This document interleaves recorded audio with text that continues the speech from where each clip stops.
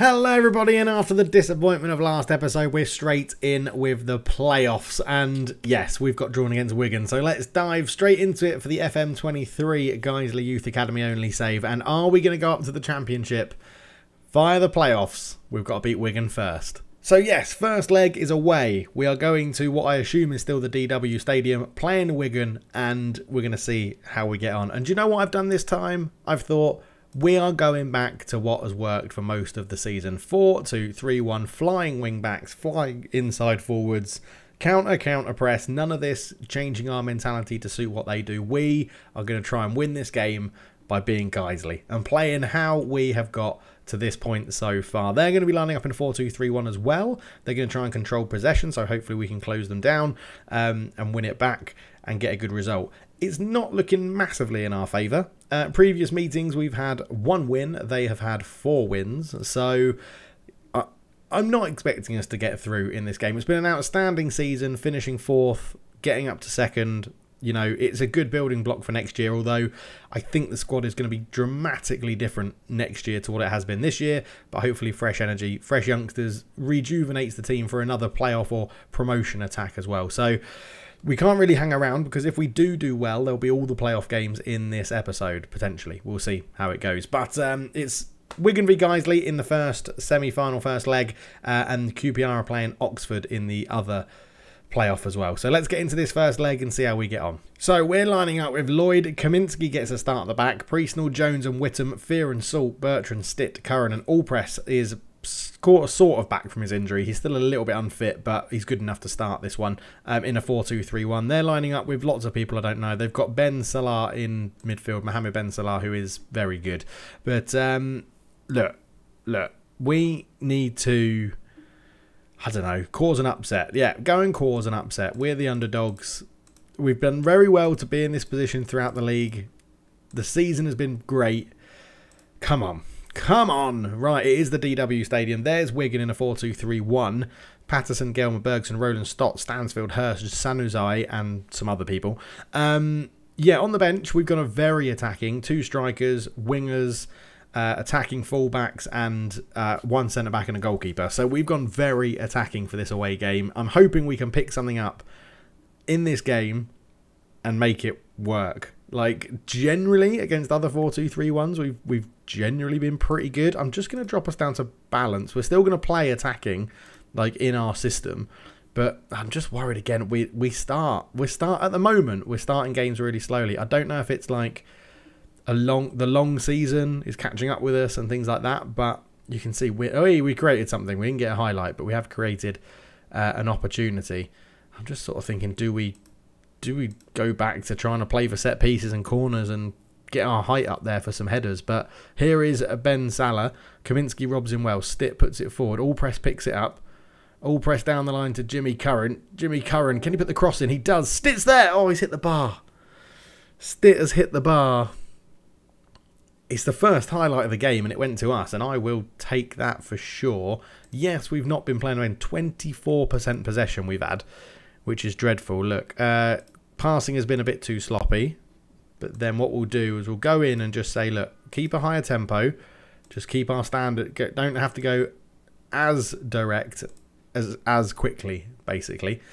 And see how we get on and see if we can create things in this second half. Right, Salt with a free kick. Swings it in. Priestnall! Oh! It's hit the roof of the net. It has hit the roof of the net. I sort of think we do have to tick that again. I feel like play for set pieces is crucial for how we play. And I've spent time setting them all up, so we might as well. We had a throw in there and just threw it straight to their winger, which is terrible. They've hit the roof of the net. An hour gone. An hour gone, and we're doing all right. We're doing all right. Whittam, Fearon, Jones, Bertrand. Back to this is a bit better passing. Salt tried to go long in towards Stitt there, but not ideal. Rowlands, Stansfield. Rowlands on it again. Hurst, Wigan with a bit of possession. Ben Salah in a bit of space. Kaminsky lost his position there, and it's resulted in a goal. Gardner Semple. I don't know how Priestnall hasn't cleared that. He was there first. He sort of just let the ball hit his feet, and then their striker ran in and put it in. It's a good run from Ben Salah. And then, yeah, I'm not too sure why Priestnall hasn't just volleyed that away. But it is what it is. We'll go back to positive, try and get something out of this game. Let's make some subs. There's not too long to go in this first leg. So, yeah, Lewis Salt not playing very well at all. I think we go... Let's just go for it. Let's just absolutely go for this. We're going to go 4-1. 4-1-4-1, but in a very attacking system. Like that. Stitt's going to come off. He's not having a good game either. He'll be replaced by Stephen Harris on that right-hand side. We just want to overload their defence. Max Whittam at left-back not playing well, but we don't... Oh, yeah, Dominic Johnson can come on. He's tall. He can go back there. We're going to drop to balance just because we've got so many people up front anyway. I sort of feel like counter-pressing is going to be a little bit... Ugh, but let's see what happens. Let's see what happens. We just need something to get us back in this game. And at the moment, it's not really coming. 5 minutes to go. I don't know what other changes we can make. All press not having a good game. Let's get Tar on. Or Tear. Pressing forward on attack maybe. Let's get a few more numbers forward. It is only the first leg, so it's not dreadful. Okay, another highlight. And that's a good bit of pressing there from Jimmy Curran. Jimmy Curran. Jimmy Curran. Square the ball. Square the ball. You've got Jordan Tar in the middle. Or Tear. Thorpe. Down to Jimmy Curran. Curran. What? I'm sorry. What sort of mental highlight is that? In the 95th minute of a game, why would our winger turn around and go back to the goalkeeper? What on earth is that, Football Manager? That is one of the stupidest highlights I've ever seen. Ever. Since I've been playing Football Manager. That is ridiculous. That is absolutely ridiculous. Talk about fix and not wanting us to go up. Absolutely ridiculous. Look. Wasn't to be. Proud of the efforts. We'll do it at home. Unbelievable. What was that? What was that? Absolutely ludicrous, that. Absolutely ridiculous. Yeah, they probably deserved it, but that highlight at the end, honestly, I thought it was going to be us with Jimmy Curran attacking down the left, but no. Right, we'll be back for the second leg. Okay, we're back for the second leg. 2-0 down, so we're going attack, attack, attack, attack. Support, anchor, so he sits in front of the back four, whilst Whittam and Johnson have free rein to push up as well. Dave Mills is back from injury, but not fit enough to play. Hurtley is not fully fit to play, so another defender that's missing out. And we have the other left back, whose name escapes me right now, if I take unavailable off. Where is he gone? Stuart Faulkner, who would be playing left back, is suspended. So he was suspended for the first leg, if you're wondering where he was. But yes, 4-2-3-1. I mean, I could go 4-4-2 and go attacking, but I feel like that's suicide at the moment. So we're going to go into this one. Come on, I just want a good performance and no stupid highlights. I'm still very angry at that Jimmy Curran highlight from the first leg. I just can't believe it. Honestly, I couldn't believe it. Point the finger. We need to improve on the last performance to get to the final. Like, easy. Come on. Attackers, point the finger. Look. I have faith. Get out there. Go and get me some results. Send the assistant to that. No time for press conferences when we're 2-0 down. 4-2-3-1. We know it. We love it. We've been utilising it for 14 seasons, basically. I think the first season we actually played a weird 4, maybe 5 at the back. 4-1-4-1. I can't remember what we played, but... yeah, we had Jake Cassidy scoring loads of goals. That seems like so long ago. But, right, Wigan. Come to Guiseley. Basically to Leeds. It's North v North. Wigan v Leeds. Wigan v Guiseley. But we need to make something happen here. Right, we've had the first chance. It wasn't a highlight, but we've had the first chance. We've had the second chance. They've had a chance. Come on. I sort of feel like, do we need to go and press? We're creating more than we did in the first game. Stott into Ben Salah. Hurst. Back to Rowland. Stansfield over the top. Ben Salah's in, and obviously they've scored, even though we've started the game quite well. Oh, this is frustrating. This game is so frustrating. It's so frustrating. Come on, Guiseley. Come on. Lloyd. Goes long. Fearon heads it down to Johnson. Looking long again. I think next season we need to work on a system that allows us to keep the ball a bit better. I feel like but this is the thing. We can then create chances like this and Fearon absolutely balloons it wide. The problem is I want to keep the ball more, but we get so many opportunities by playing longer direct passes with our more advanced players. We're going to have to do something stupid in this second half. We need 4 goals. Hurst, we need 5 goals. We need 5 goals. I don't think we deserve to be 2-0 down over a game and a half of football against Wigan. Whittam, Fearon, tries to put it in, headed away. Bertrand from range, it's never going to go in from there. Hanif, need to do better. Half time. Half time. I want a much better display in the second half. We need to get more attacking players on. Let's just get more attacking. Let's get them all on. I mean, I want to keep Bertrand in the game, really. I mean, Whittam's yellow carded on a 6.5. Let's try something drastic. Jimmy Curran on. We're going to go Curran out here. No, Thorpe out there. Let's go winger on a...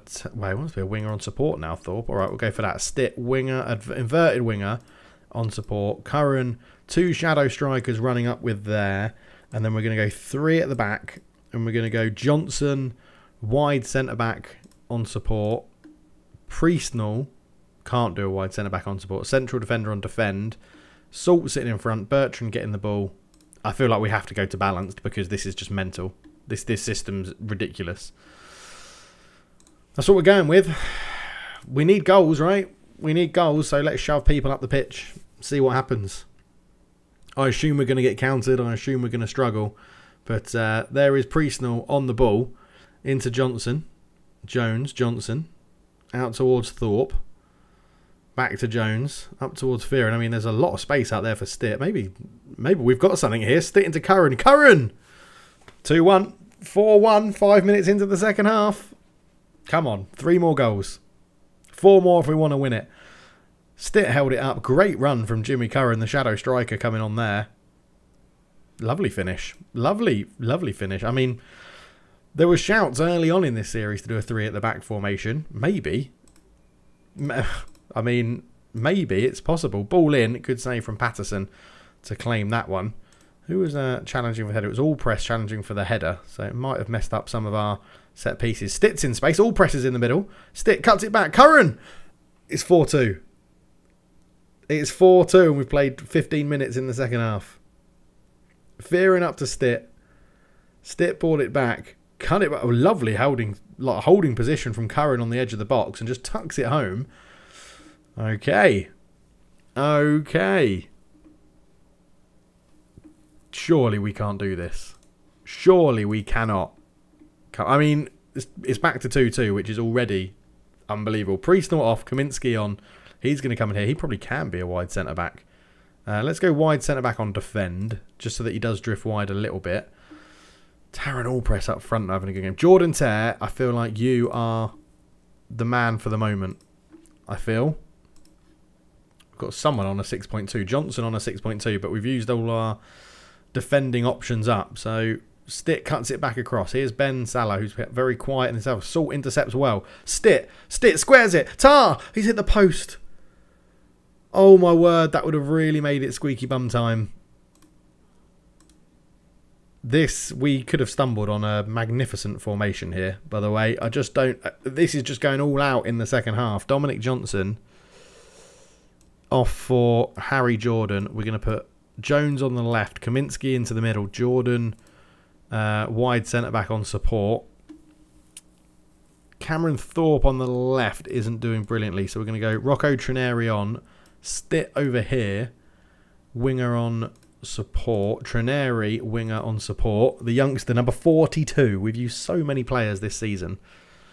Does Tare have pace? No, not really. He's got good finishing. His off the ball isn't good either. He wants to be a pressing forward on defend, but we haven't got time for defensive pressing forwards at the moment. Do we go positive? We go positive. We go positive. 10 minutes to go. They've got a free kick. Ben Salah, and it's a penalty. Ugh. It was Kaminsky that gave it away. He's moved into the centre, and Semple's put it past the goalkeeper. That's probably game over. We'll give him. I can't give him any encouragement because I've just said it. Don't want to see a penalty again. It was a wonderful fight back when we tried. Definitely got us back into the game. Jordan into Kaminsky. Looks up towards Tear. Stitt will pick the loose ball up. Stitt back to Salt. Up to Trineri. Trineri's offside, I think, for the hat-trick. I think he's offside. It is. This system, chucking men forward, definitely appears to be working. So he's so far offside. But the playoff run is over. It's unfortunate. It was a great game. 3-2, 5-2 on aggregate. We're going to have another season in League One. Look, you did yourself proud. They're not happy, but I think they did themselves proud. But maybe if we... well, we always seem to be having a dearth of fullbacks, so maybe 3 at the back is better. Maybe. But anyway, we lose in the playoff final. I wish it was the playoff final in the playoffs, but a much better game from us, although we did give up a lot of possession again. Defeat in EFL League One. 2 assists there for Shane Stitt. He really upped his game in the second half, so we'll give him a bit of praise. Oh, that's annoying. Another season in League One is what is beckoning for Guiseley. Right, we'll go and do the off-season, and we'll be back. Yeah, another season in this pesky league.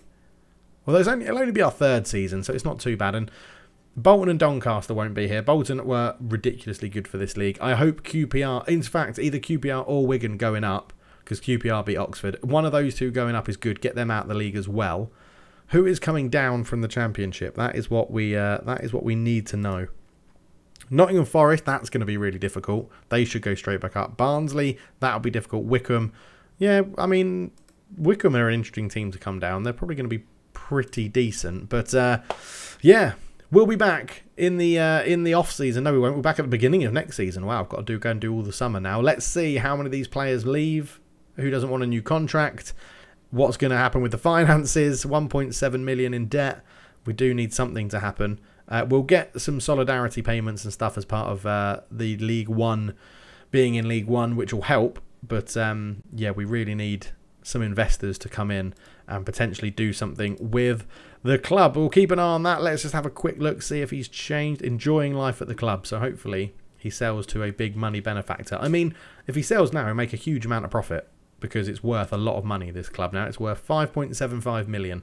So he could sell that for a lot of money and keep the profits himself. Anyway, thank you so much for watching. I will catch you in the next one. Let's see what the squad looks like in Season 15 of the Youth Academy Guiseley save. But for now, I'm out. Cheers.